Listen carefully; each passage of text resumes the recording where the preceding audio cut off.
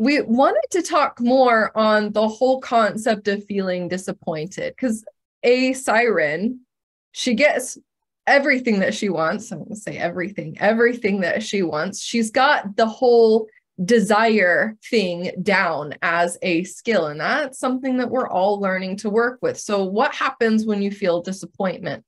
Where do you go from there? And more specifically, we also want to bring in the whole disappointments in business as well as in love, because and something I'm seeing here as an across the board thing is that we are growing our bandwidth. We're growing our emotional bandwidth. We're growing our mental bandwidth. We're getting bigger in both business and in love, regardless of what kind of work life you have.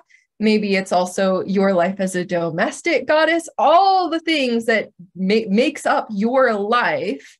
We want to invite it all to come into a space of healing and transformation, if that speaks to you, and whatever your siren dreams are. So I'm so thrilled to have both Naomie and Rori with us today. Hello, ladies. Hi, Natalina. Hi. What an awesome intro. Thank you. I'm just going to jump right in here, and then I'd love to hear from Naomie. You said something brilliant, expanding your bandwidth. Again, in recent times, we've come up with incredible things like showcasing your soul as business growth. That's brilliant. The sanctuary business, where your business is sanctuary. Naomie, you came up with that. These things are, huge.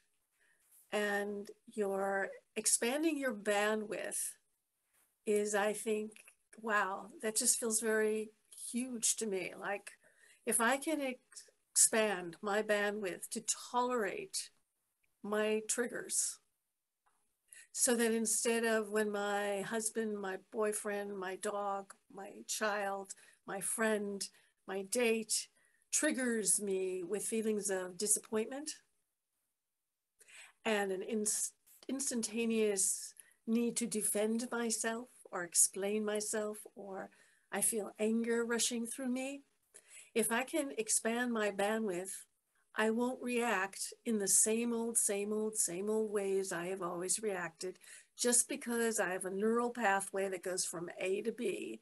And it goes from A to B no matter what. It's like he triggers a pathway and bingo, it's automatic. That makes us not free women. We are slaves to a neural pathway that may not even be ours. It could have been installed like a computer program when we were children, and we're still just going A to B, A to B, A to B. So by expanding our bandwidth, let's think of it as expanding our entire brains, our entire neural pathways. And remember, everybody now thinks of your whole gut as another brain, as running your body in an equal way to your brain.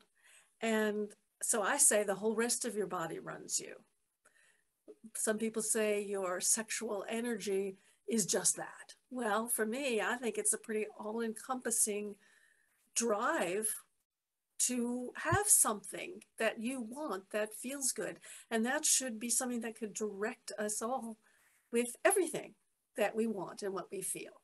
So it's more than just A to B, over and over and over again. He says this, I go A to B, over and over again. So by expanding your bandwidth, you get to go, wait a minute, before I go A to B, how about, before I even go A, how about I go, what's going on globally with me? Well, I'm reacting. Oh, I feel triggered. Oh, how interesting. I felt triggered like that yesterday and the day before and the day before. Is it his fault? Is it his fault? Or is he just falling into my dead end zone? Because that's why we're together. That's why we became attracted to one another, to automatically heal each other by triggering each other and learning how to grow and expand out of that. This is probably one of the most important things I've ever said here. I want to keep going with this. But essentially, so expanding your bandwidth means I don't go from A to B. Instead, I look and feel into my whole body for what's new and what can be new about my response to that trigger.